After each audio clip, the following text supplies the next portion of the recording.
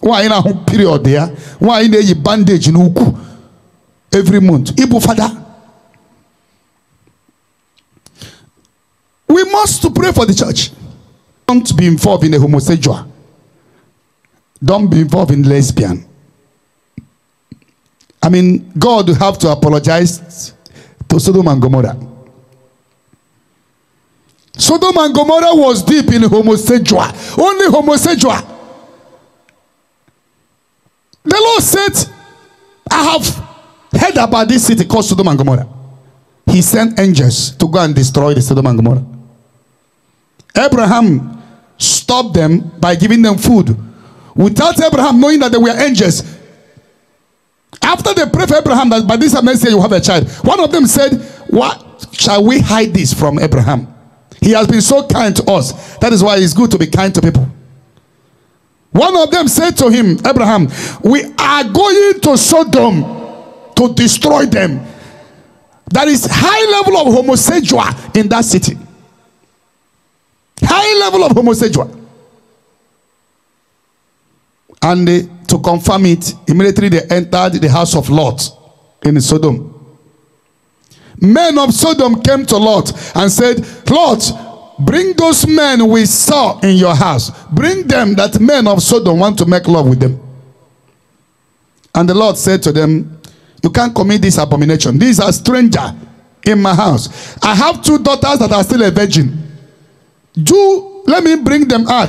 Do whatever you want to do with them. They are still a virgin. But don't touch these men for you to see how deep these men are. How deep they were in the homosexual. Barack Obama signed it like play. The church is beginning to talk about blessing them.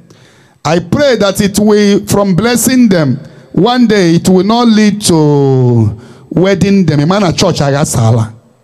This is the church of Jesus Christ. I build my church, and the gates of hell shall never prevail. We will continue to pray for the church.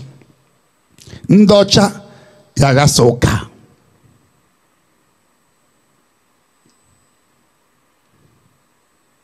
Homosexual and lesbianism is abomination. So disgusting. We have read that places in the Bible. If you are a homosexual or lesbian, what you need to do is to come to Zion. We will handle your deliverance and you'll be free from it. You will know that, you will see that you will start having feelings for a man.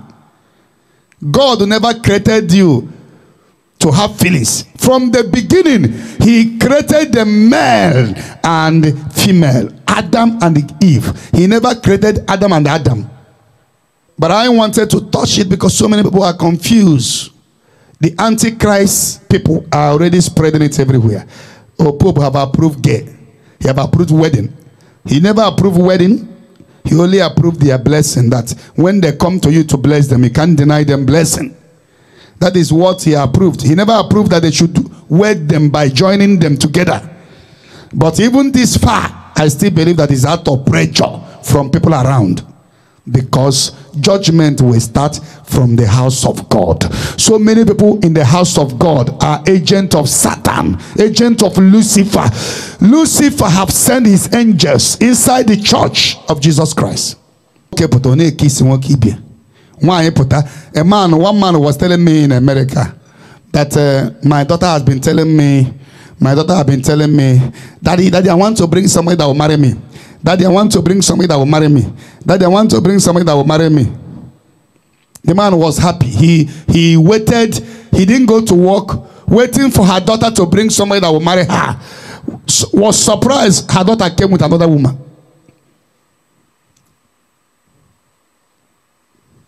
It's not good to raise children in America, UK, Europe. I've been saying it. Most of you have lost your children, have lost your generation. Because you think if you raise your children in America, Europe, Western world, is only few of them by the grace of God will have knowledge. Evil communication corrupt good manners. Most of parents have lost their children because you raise them. When they finish secondary school over there in abroad, you can't do anything. They know their right. They can decide what they want. There is nothing they can do. Here in Africa, here in Nigeria, you can still flog your children. But over there, if you flog anyhow, even if those children don't call police, neighbor that see it will call police on you. And the Bible says, spare the rod and spoil the child. Your generation is off. I don't support our people raising their children from primary school to university in Canada, in UK, in Europe, in America. No. When they finish their primary school, bring them here to do secondary school. Let them know their culture, know whom they are. Many have lost. Here are some homosexuals here in Nigeria and lesbian, but they are hiding. They can't be bold to say it. They can't be bold to prove it. It is disgusting here. They can even stone them when they see you making love with a fellow man. But in abroad now, it's open. You can even see them on the street kissing themselves. Don't raise your children over there. In a nation, you cannot flog. If you flog them, if they go to school, they are checking them whether there is mark on their body. Do you know how many of our people that government have taken their children away? Because the children complain that the mother beat them. It can't happen here. Do you know how many parents that have lost their children?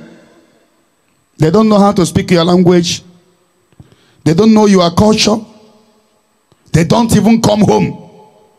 Everything about them is in America. The day you die, you don't have generation again. Most of you are getting old. Just think very well. If you die, your wife died, it's over. Some of you, they will bring down to Nigeria to bury you. They may even come. Some of them that are busy will not even come. Don't pamper your children. Send them to very good private schools here. They are not dying.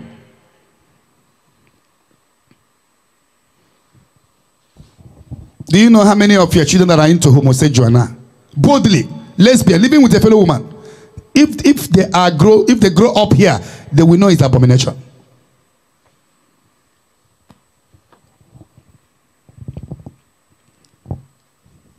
Most of our people, the children that Igbo people have that cannot come back again is thousands and millions. The children of Ndi Igbo, especially Ndi Igbo, Yoruba people have their children in UK. Yorubas are more in London than even Igbo. But check all the whole Yoruba people, they speak Yoruba even in London. But our own people can never. Few, very few. They still come to Lagos. I feel bad for our people.